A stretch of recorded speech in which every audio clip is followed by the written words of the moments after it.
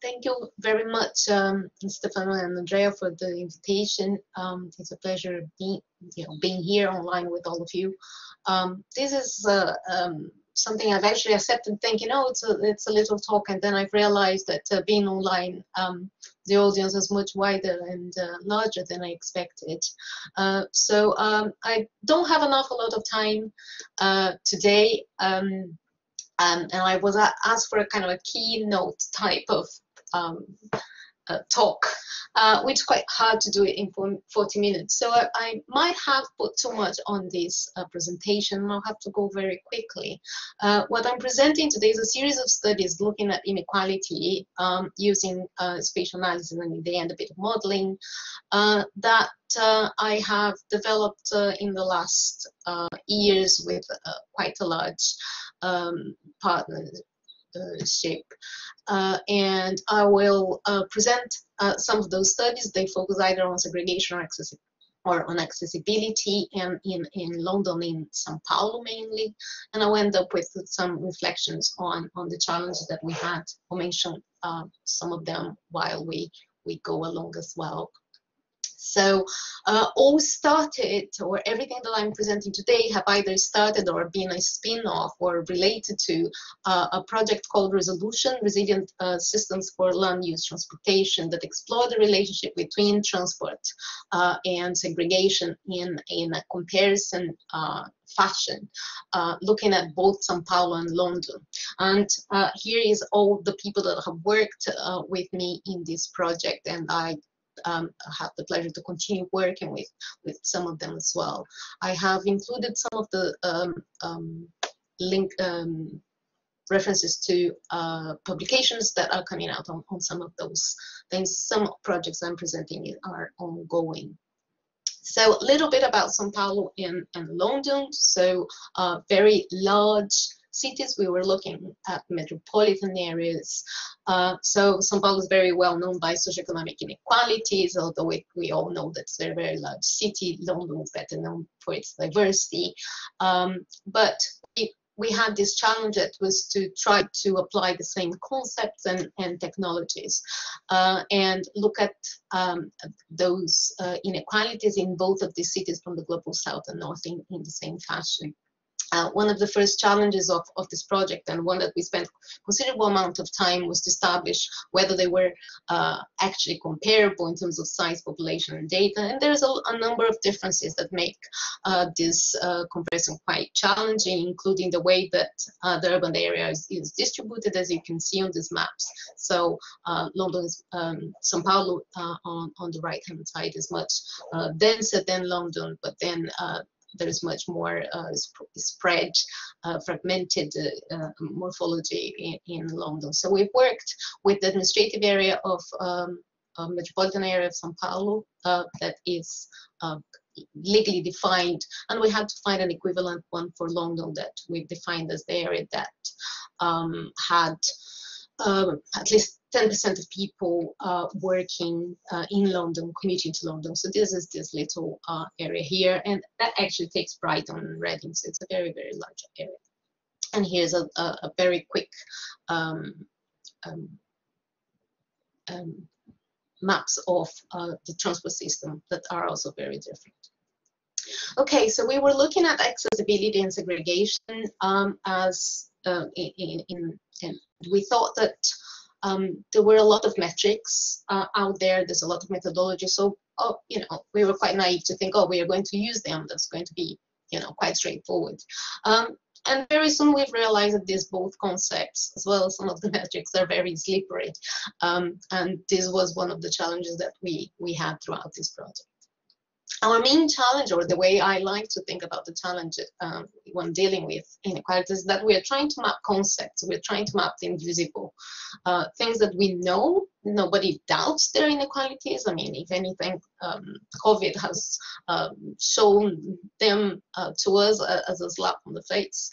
But in order to tackle those, we do have to be able to show where they exist and their magnitude. And that is kind of in terms of the overall goal of what I'm going to show.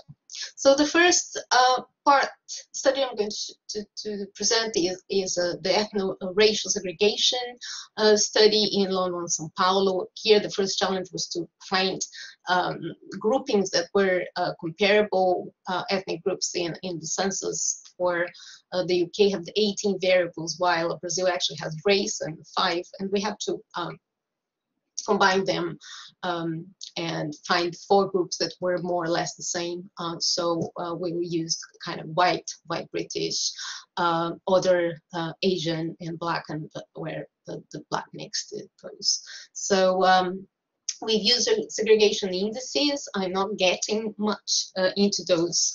We've used a variety of them, including similarity index theory of information, which I'm not going to present today, but most of the things I will present are used either isolation or exposure indices, which is basically an index that allows us to investigate the spatial relationship between these different groups. So in a very simple way, the exposure can be interpreted as the likelihood that someone living in a neighborhood will get out of the house and meet someone of X group, or if it's the same group that they belong to, then that would be considered isolation.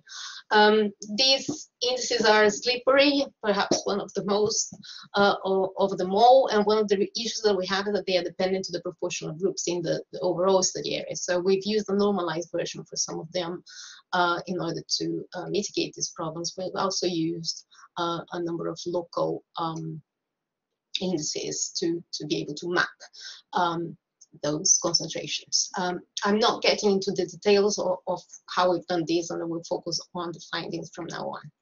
So what I'm showing here, the local isolation index maps for London and São Paulo. So here you have London and São Paulo, and this is the white, black, Asian, and other. And here we are only showing 2 for São Paulo, because the Asian and indigenous, that is the group for São Paulo, very small groups.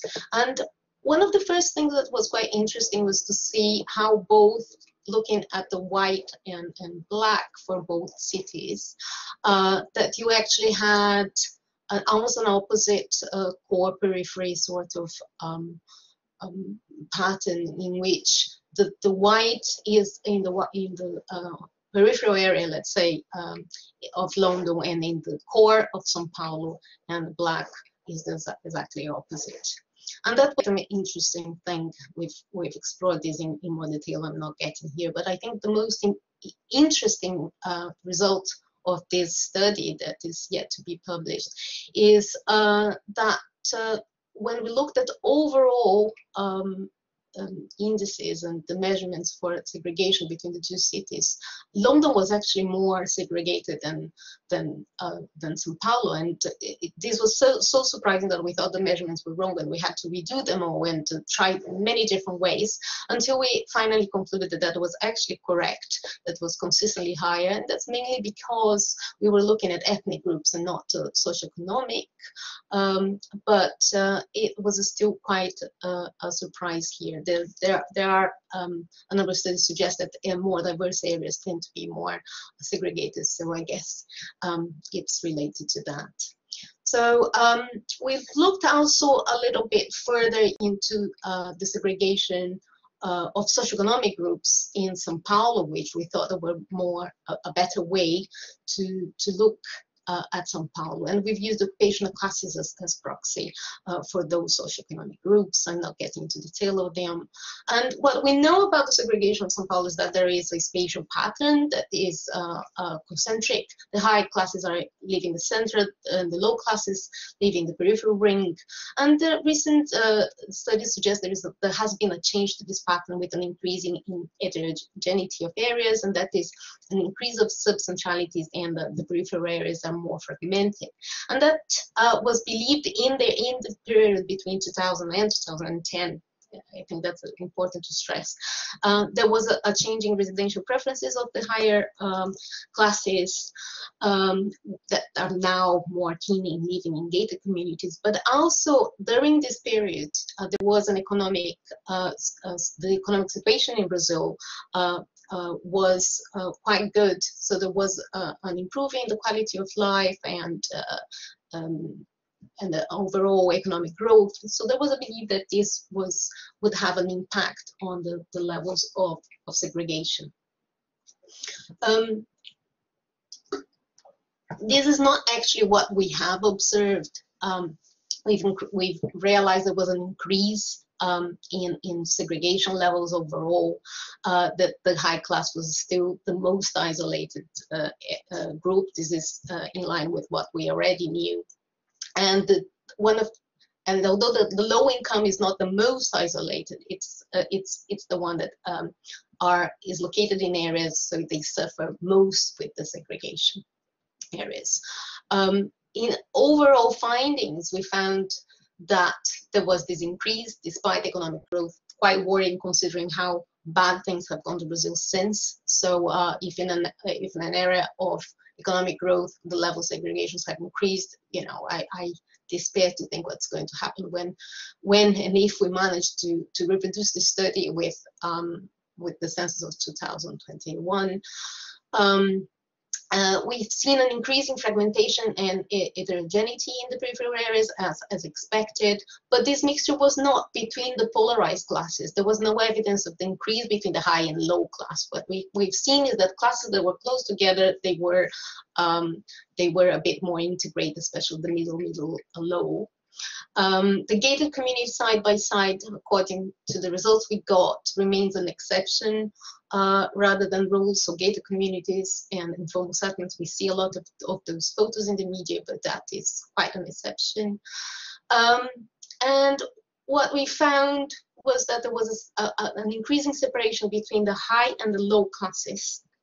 And the maps show that there is the low-income groups are further isolated in the peripheral areas, and there is also a decrease of their presence in the central areas of the city. So this is actually a reinforcement of the core periphery pattern that we've had hoped that were changing. So it only looks that this is patterns getting a bit more complex, but we are not moving into an alternative spatial segregation pattern for Brazil.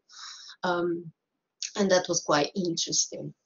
Now, shown a bit of ethnic group and then, you know, what the socioeconomic issue is.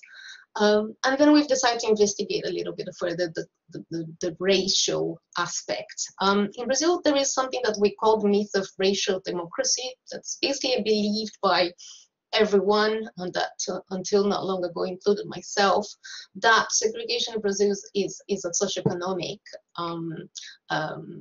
phenomenon, and it's not a racial issue at all. I think we all like to think that we are not, there's no racism in our societies. And we do know that there's a strong correlation between race and income in Brazil. But some recent studies have shown that there might be there was some evidence that racial differences might be an active driver of segregation, and we've decided to look into that by taking the micro data from the Brazilian census of 2010 and classifying into a combined income and racial classes. So we got two major classes, the black and white.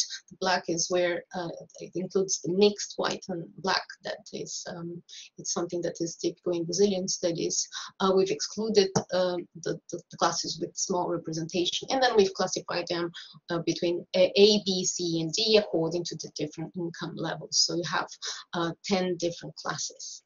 And we then plotted, we've calculated the exposure and isolation index, and this is what we call the normalized version. That means that we've divided by the proportion, try to minimize the effect and make it a bit more comparable, the effect of the different proportions of the groups in the overall city. So what you have here is a reference value that is 1.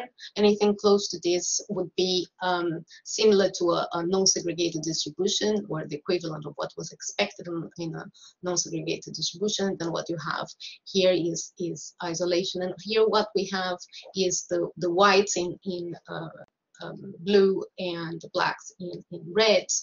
And for each of these graphs will show the exposure or the income to each group to all the other ones. And this it takes quite a lot detail to analyze, and what we have done is we went to each of those and have done some analysis on them. So here, for example, you have this very high peak is the isolation of the white high income. That is the highest, the most segregated, and the highest isolation of all of them. We've also looked at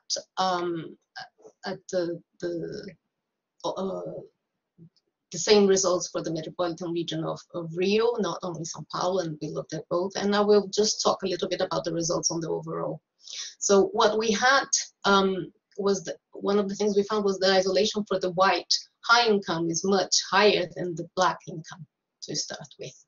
The isolation of the black lowest income, that E, is higher than the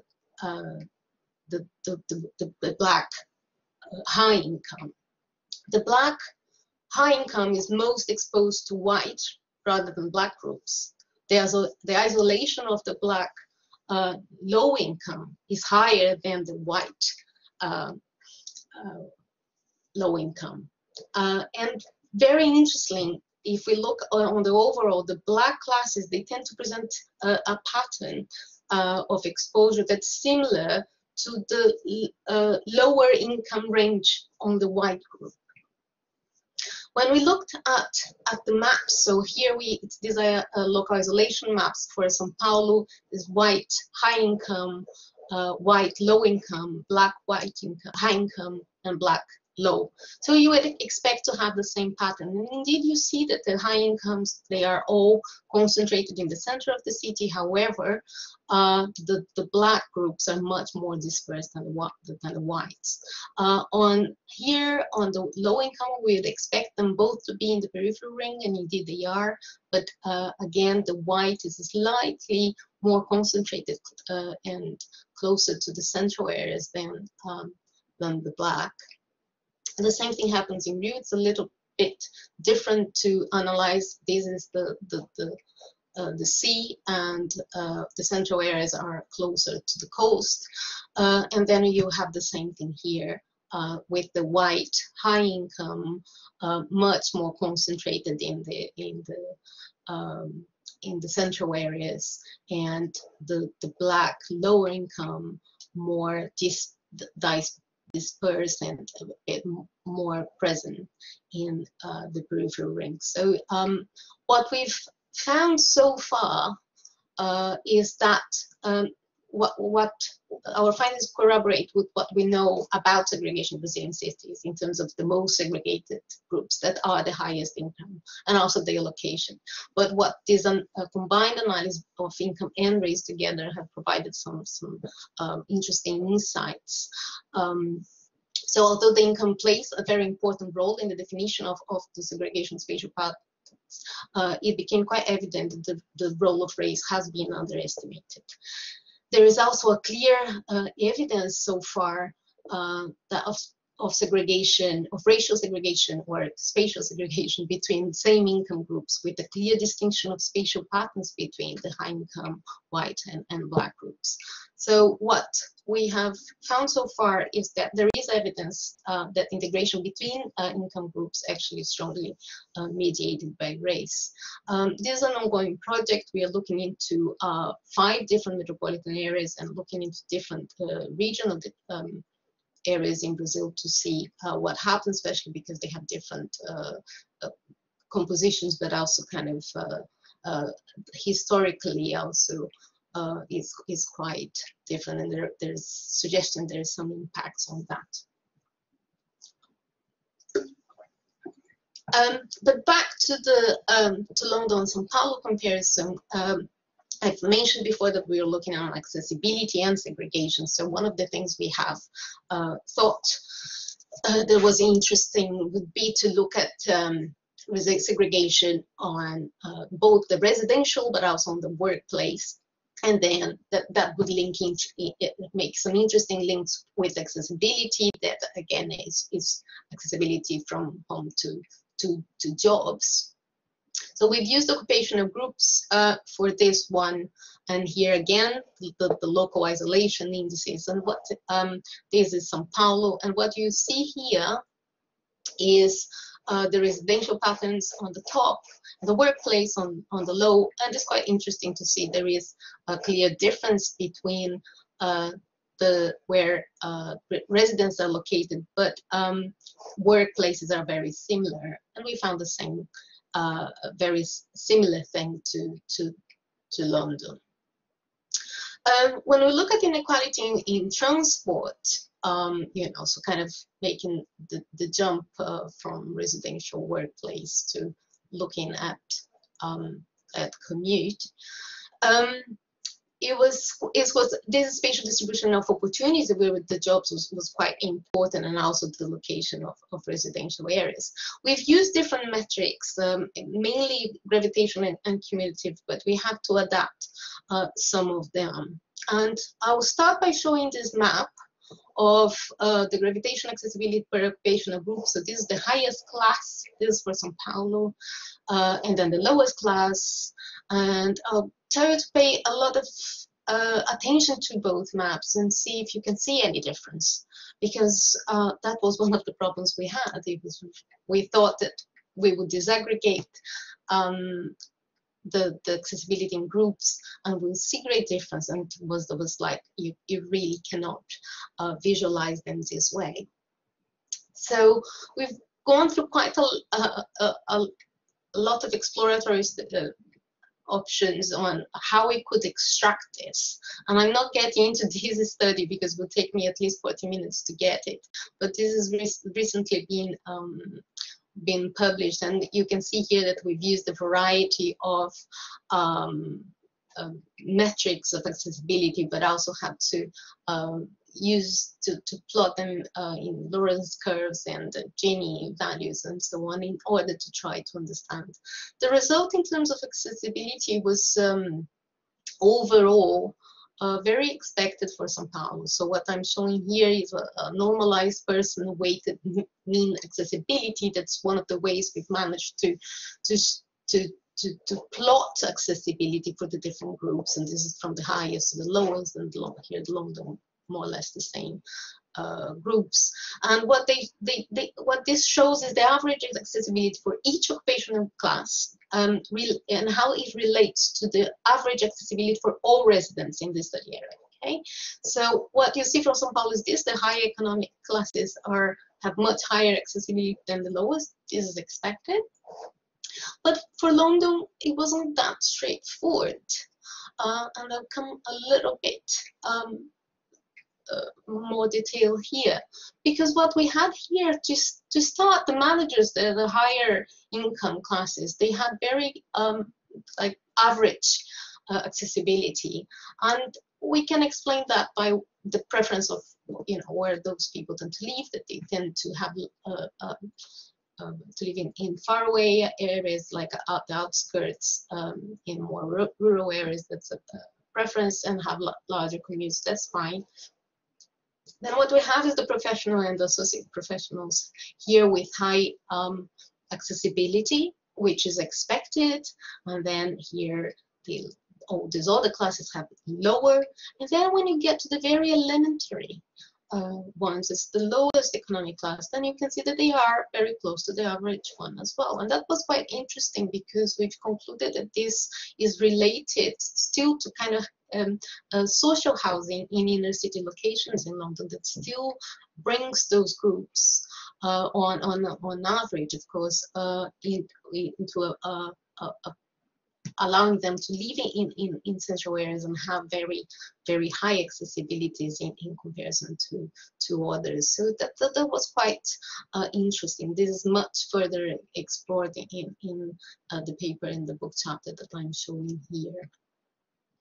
Okay, so we've looked at all these static things, but one of the frustrations we had was how do we visualize these differences? And so we've tried, a student of mine developed an agent-based model to looking at dynamics of movement, and that the axis model, that is accessibility versus segregation, and his objective was to simulate to bridge a gap in the data set, that basically simulate an available individual-based data set that is trajectories in time, in space and time, from data that's available, that's mainly origin, destination matrices and travel survey data sets, in order to then be able to understand individual-based accessibility and segregation and measure them based on those simulated trajectories.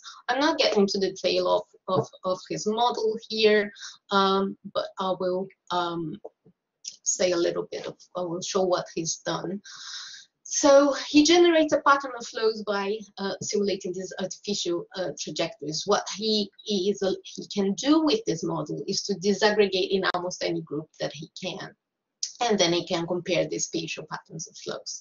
So he used, here what he worked with the Greater London Authority, not the metropolitan area, and he took the main road network from OpenStreetMap, and I'll go straight into showing a couple of videos. This is part of the study that he's done on accessibility inequalities in São Paulo, in the metropolitan region, and hopefully this will work, and you'll see this video here to see what he's done. So this is income groups for São Paulo. This is the network, and you'll see here what the model does. This is kind of real time. It's not we haven't. It's not this speedy.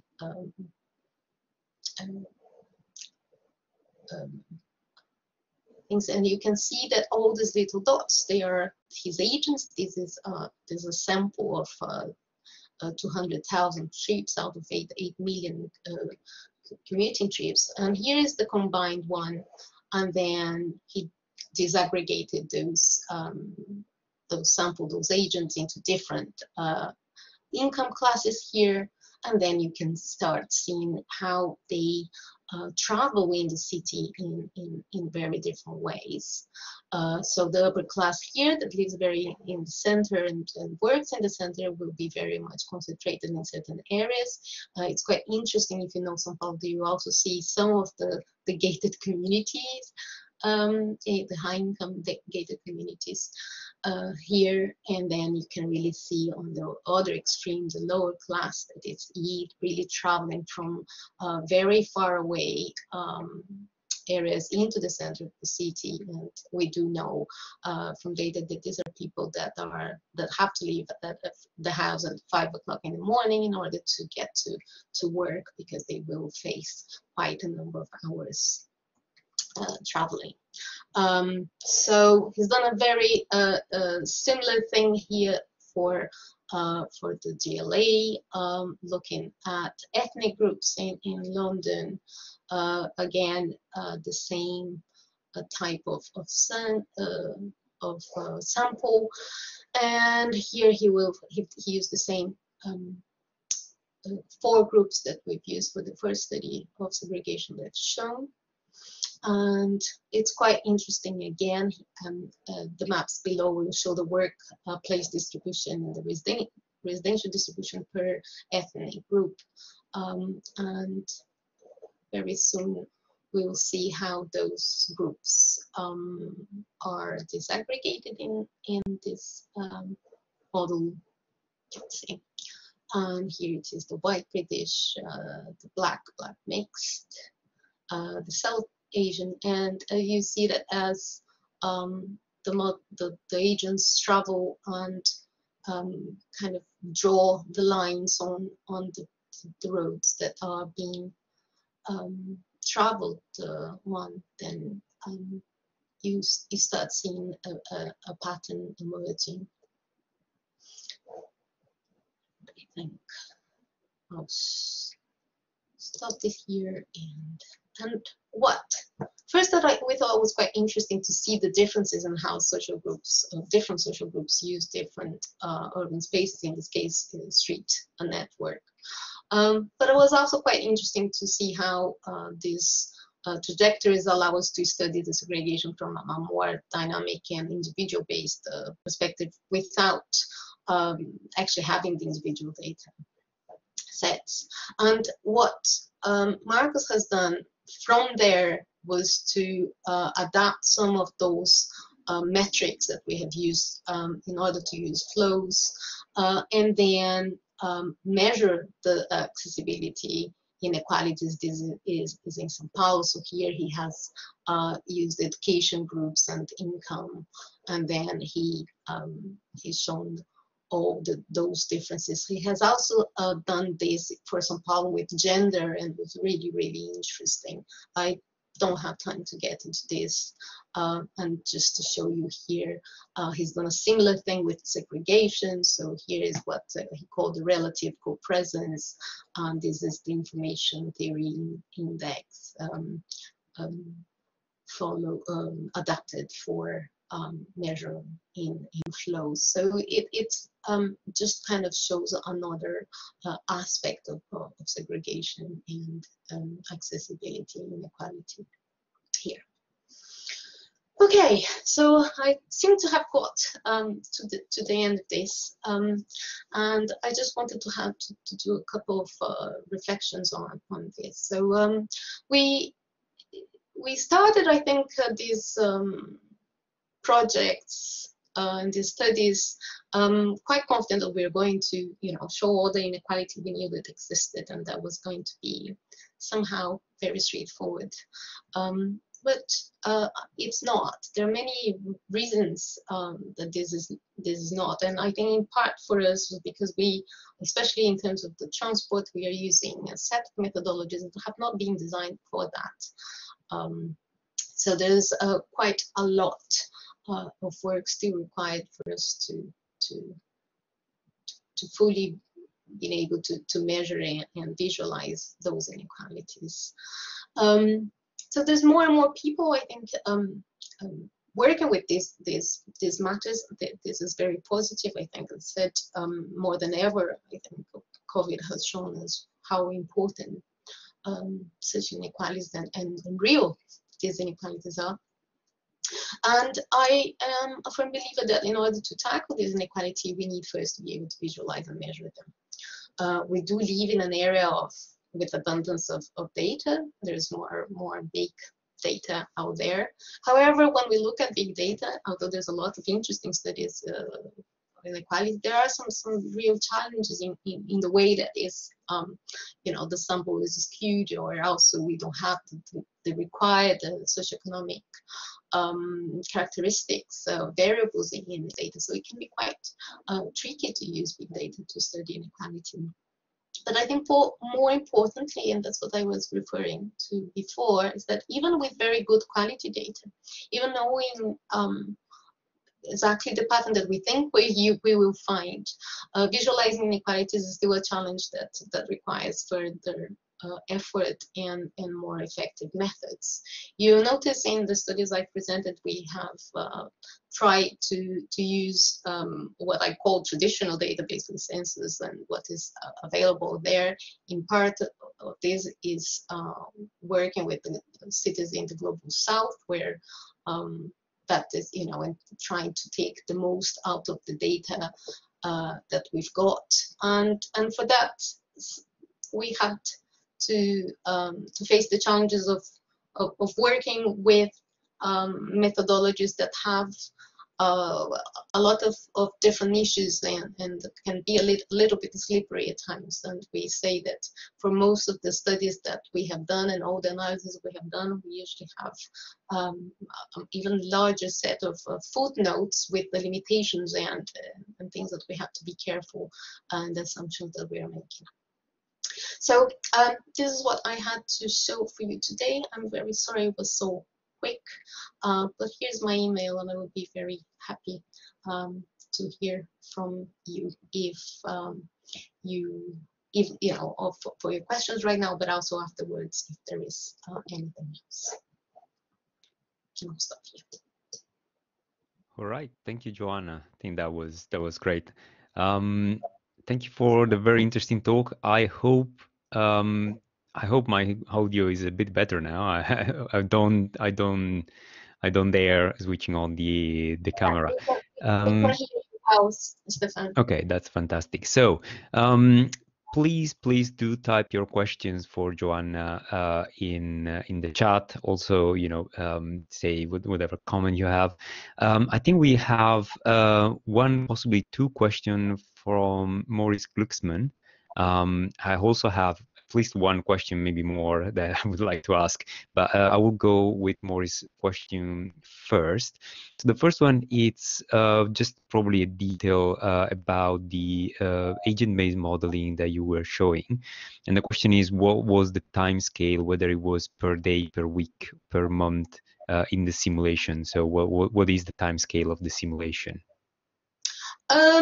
We were not really trying to simulate a specific time. So as if I go back to the objective, was really kind of how do we bridge a gap in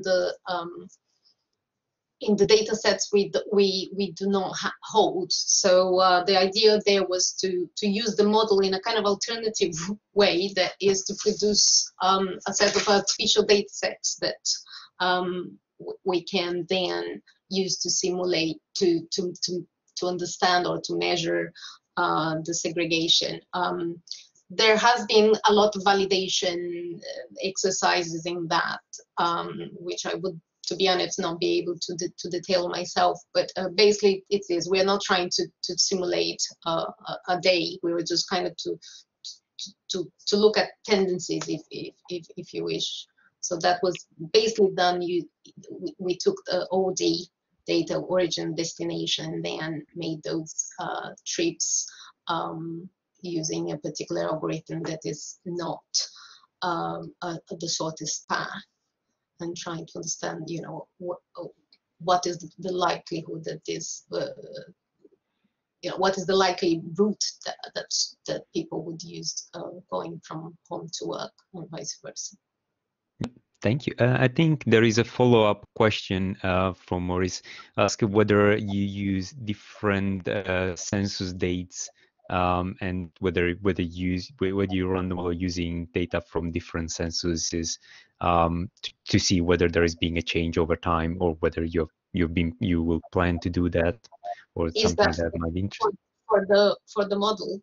Yes. No, I actually think that we haven't done that. I think it's possible, but I'm not sure that would be, the usually change. I think the change is more a static sort of study. But yeah, to be honest, hadn't crossed my mind to do that for that particular one. But so no, we have not done that. But thanks for the suggestion. Yeah, at least not yet. Then we have a question from Morgan Cummins. And this is going somewhere towards what actually I was going to ask as well. So Morgan said there are assumptions in modeling accessibility, and they need to be made explicit. Makes sense that people seek to minimize their commute, yet higher economic classes in London tend to value living further from the city. In the countryside, investment in infrastructure further favor those classes to reduce their commute time. And this also goes towards something that I was going to ask about, whether, and this is probably a very easy question to ask, probably a very difficult question to answer. For instance, in the current situation with COVID and with many people, especially those who have higher income and have sort of like white collar jobs, and this kind of situation, we work more and more from home. So what does accessibility mean in this current situation, which is probably not anymore like accessibility to the city center or to many other parts of London. Maybe it's just, you know, accessibility to certain services. Yeah, okay, so I'll get to the first part first. Yes, about the different assumptions, yes, there is a number of them, and said I was attempting to cover a very large number of studies in 30 minutes, and I just had not seemed to kind of rush through quite a lot, and I do apologize for that. But yes, there is a number of things that we assume there. In terms of what accessibility means, you know, with COVID or post-COVID, it's interesting. I have been attending a series of webinars that it's kind of a modeling conference that organized by Cambridge lately, and this has been their main theme. It was one of the studies that I've seen was of someone who actually managed. They were doing a different study on mobility, and they had a number of people with mobile phones, you know, tracking their movement just before the lockdown, and they've continued tracking those people. And what they've, you know, during the lockdown and up to now, and what they've revealed was quite interesting. That yes, movement from work to home to work have decreased, but people still go out a lot, just not in the same pattern. So basically, if you work from home all day, then at some point of the day, you've got to go out. So what they were trying to speculate, I guess, is whether there would be much less traffic in a post-COVID, you know, or non-commuting reality, or if it was just going to be a change in nature. There's quite a lot of questions there, you know, I mean, and no position to answer them, but I think there will be quite a lot of interesting studies coming from this, especially as, you know, whether we are going to change the way we live and work, or by the end of all this lockdown, we will be so fed up of talking to computers and not seeing faces that we will be very keen to travel even more. Indeed, I think we have all been mostly talking to our own computers for a few months now. There is a message from Evelyn, I'm not sure how to pronounce it, and she mentions about some work that I think they have been doing, which using some big data to cluster ethnicities, so ethnicity and cities together. So trying to look at more sort of like ethnical background rather than just black and white, and how that would, you know, I think it's general comment, but I think that's a really good question. I mean, how do we look at ethnicity and race and their impact on accessibility, or, you know, how accessibility impact different communities? And I think that also partially might depend to the kind of data that you have available.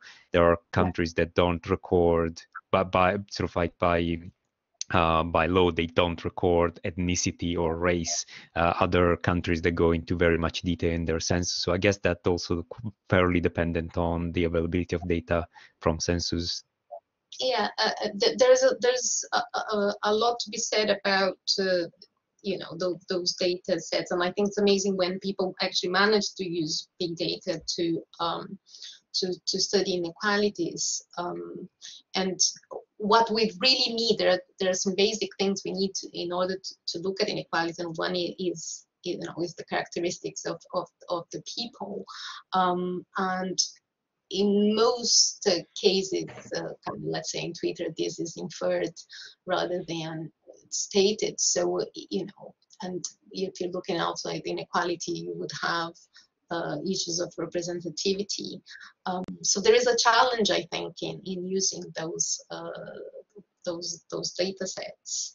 And, you know, but there's also a lot of potential. So I think this is one of the things that we in the future that I hope we can work more and have more access to these data sets, and also be able to combine them, hopefully, in order to understand inequality better. So I don't know. This is just kind of a general comment. I'm not sure I've responded to the comment or the question, but I would definitely be interested in seeing, learning more from your study or any other studies out there that are on this. Yep, thank you. I think they can get in contact if they are interested. We have a comment or question from Andrea. He says, surprising that London result more segregated than Sao Paulo, considering social housing pattern for which London is famous, more segregated just in some specific metrics, or are all metrics that you have used? If so, which ones? And I think this also relates to another comment from Morgan, who was mentioning the issue of gentrification and how that is changing patterns in London. Yeah, that was a big surprise, but we were so surprised that we had a research assistant doing these calculations, and as soon as we said, oh, he made a mistake, let's tell him to redo, and we've asked him to redo everything because we thought there was definitely a mistake there. And then it was not. Now, one of the things I should say about segregation metrics is that they are, you cannot really establish a threshold. So the way we are confident that London is actually more segregated in ethnic groups than São Paulo is because all of our analysis, all the results confirm that. And it was also kind of, when we looked at the spatial patterns, there was, everything was coming together. So we were quite confident about this result, but was very surprising indeed. Again, what you have to remember is this is for ethnic groups. So London is more diverse, so you have more groups. So and there is a tendency of diverse places to have more segregation, and some of the segregation that has to be considered is due to preferences, to cultural preferences.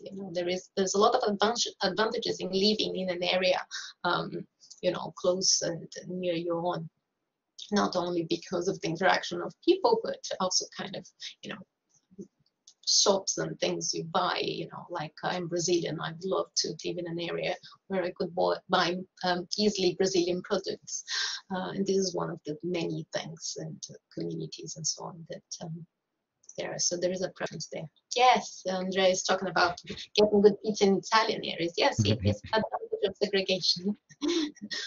But so that is one of the things I think is tricky about segregation, that even on all the Brazilian studies, the high income is always the most segregated, but it's not the one that suffers more with the segregation.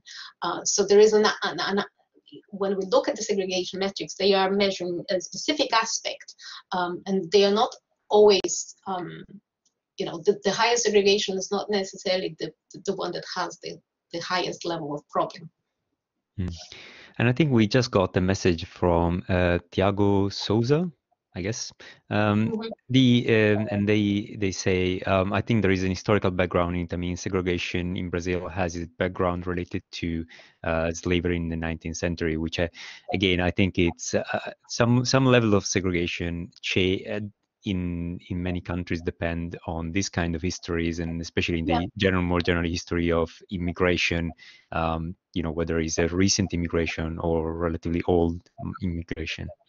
Yeah, I think that's definitely the case, and I think what happened in terms of racial residential segregation in Brazil is that the social it's a historical aspect, in the sense that because of the slavery, historically those groups never had an opportunity to overcome the challenges that were imposed in economic terms an opportunity because of that. And we kind of assumed, oh, it's no longer a racial issue, it's just a socioeconomic one. And I think it's quite difficult to try to analyze and try to to extract, is there an aspect of this that is racial, are differences there, or they are all embedded into this historical process with that is becomes socioeconomic. And so this is one of the studies that we are doing now of the race in Brazil, and I find it really fascinating. Looking into details, we started looking at different cities in different areas, and we already see the areas that had more influx of slaves at the time, and have a higher proportion of the population that is Black or mixed Blacks. There's some interesting differences between the cities in those areas. So yeah, something I'm quite intrigued and happy to be involved with. Fantastic. And we have a question from Lawrence Bate, who's asking, are you looking to do similar study in other cities? Do you think other South American cities will have a similar profile to Sao Paulo and Rio? Yeah, I said what we are doing now is looking at metropolitan areas, different metropolitan areas within Brazil. So we're looking at 5, probably it might even expand a bit further. Haven't looked at any other cities in Latin America, but I have a student that's looking at Cape Town in South Africa in a similar study, which is also very, very interesting. A little bit the opposite, that there you think that's all race. And the question there becomes, what is the role of the economic aspect in this segregation, or does it help integrating those racial groups or not? So that's what he is looking at. So yes, we are looking at some of those similar ones. I will be interested in looking at other Latin American cities, but I haven't had that opportunity yet. Brilliant. Maybe we can get you back next year with an update. So if there are other questions, I think we still have a handful of minutes to spare. Yes, there are a few people interested in collaborating and working on please contact me with any collaborations. I would be very happy to hear from you. And get together, maybe do a kind of segregation inequalities webinar series, be inspired by Andrea and Stefano's wonderful book. I will take sort of like chair privilege and ask a question which is close to one close interest of mine, which I've never being able to indulge in, which is citizen science. Do you think there might be a chance to do this kind of accessibility study involving some of the most sort of like deprived communities and trying to get them involved? Or do you know any study that actually involve the communities in understanding what accessibility means for them? Yeah, one of my partners, my research partners, that's Mariana Giannotti from the University of São Paulo. She has done a very interesting study with a community called Paraisópolis. It's an informal settlement in São Paulo.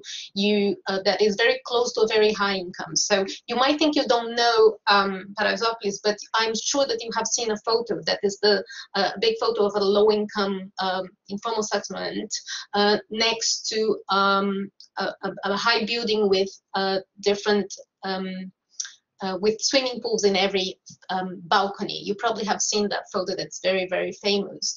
And what she worked with that community, and they had to, to contact the high powers inside the favela, the informal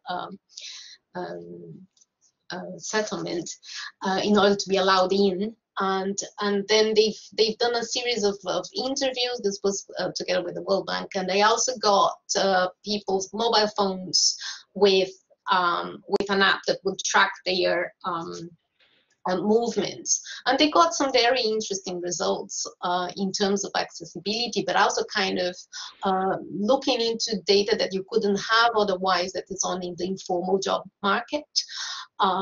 So, for example, they found that a lot of people that live in that informal settlement work nearby in the high-income buildings, probably like maids or doing gardening or any sort of other services. And this is something that we don't really have in any kind of official data set. But yeah, and I think she has already published that study, so I could find that for you if you're interested, Stefano. But there is a lot of absolutely. I think, especially on where the kind of official data sets don't really reach, and the informal aspects of the global cities in the global south are are a particular point of interest. But then you get into other challenges on how you reach these communities, and sometimes you might need even the permission of the high powers of a Brazilian favela, like they've done. Fantastic. And it's 1 o'clock now, so I will just conclude with one comment from Tiago again, who said that would be interesting to study these topics in metropolitan areas in the Amazon as well, where there is probably a much more mixed population than São Paulo and Rio. I think that would be fascinating. I don't know whether you have any plans on that. Or... Yeah, he's suggesting two cities. I'm just looking at his comment, that is Manaus and Belém. Interestingly, those are the areas that were most affected by COVID in Brazil. So I agree with him, especially because you would have very different composition. In particular, the indigenous population is very high in those areas. So yes, thank you very much, Tiago. This is a very good suggestion, and I think I agree with you that we should include one of those areas at least in our regional comparison study. Thank you. Brilliant. So I will conclude just asking, thanking again Joana for a fantastic talk and for a very lively conversation. Thank you everybody for coming today, and please do do say something, say goodbye, say hello in the chat. And again, many thanks, Joana, for coming and for sharing your research with us. It's my pleasure. Thank you to everyone, and please do not hesitate in getting in touch by email.